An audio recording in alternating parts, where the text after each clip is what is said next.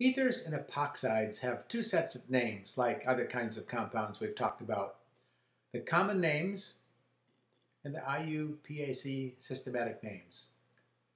First, let's take a quick look at some common names. One of the good things about common names is you can tell pretty much right away exactly what that compound looks like. N-butyl ethyl ether has two alkyl groups attached to oxygen.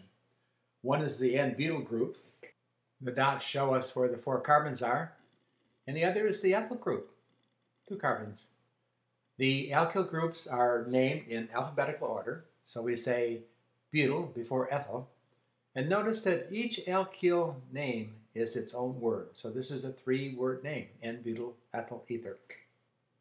And it's referred to as unsymmetrical because the 2 alkyl groups are different. Here's a symmetrical ether, diethyl ether.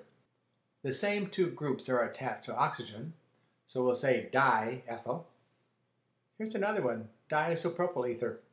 These fall in a category that we call symmetrical ether because the 2 alkyl groups attached to oxygen are the same. A few cyclic ethers have their own common names. The 5-membered ring, which has 4 carbons in it, is called tetrahydrofuran, and it's very common because it's used as a solvent. And there's one more special one, ethylene oxide. Like ethylene glycol, this is not an ethylene, but it's made from ethylene, used very widely industrially. The IUPAC systematic nomenclature uses the same 8 steps we've mentioned before, and I put them up on the screen just so you can refer to them if you wish. I won't go over them again now, but you can take a screenshot of these to refer to later. So let's apply these rules to a few ethers just to get practice. The first thing I have to tell you is something surprising. Although these are ethers with a special functional group, the IUPAC system does not recognize ethers as a functional group. So these ethers are named as derivatives of alkanes. So our first step is to find the highest priority functional group. There is none. Our second step is to find the longest chain. 1, 2, 3 carbons. So this is a propane. There are 2 substituents, and we need to place them in alphabetical order. Methoxy comes before methyl. Then we need to number the chain.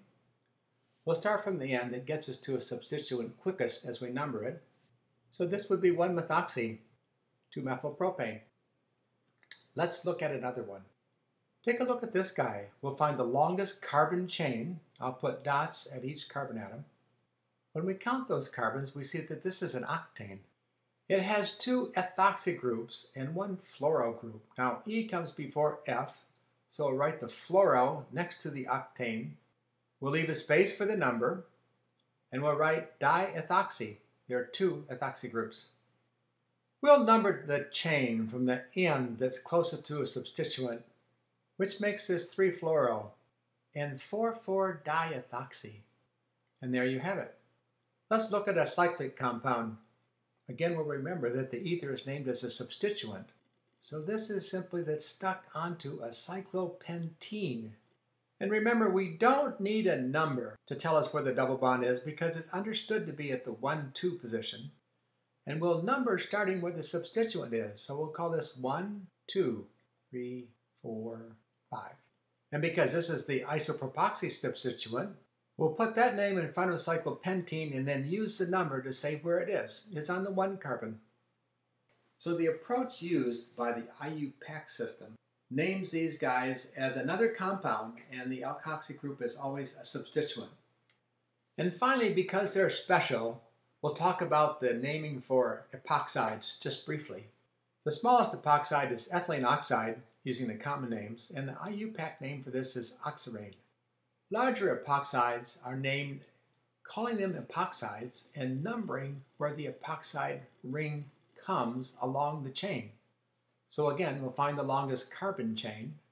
This is a 6-carbon chain, so I'll call it hexane. Put epoxy as the substituent, and number the 2 carbons where the oxygen appears. So this will be 2,3, epoxyhexane. There you have it. Simply name ethers and epoxides as substituents.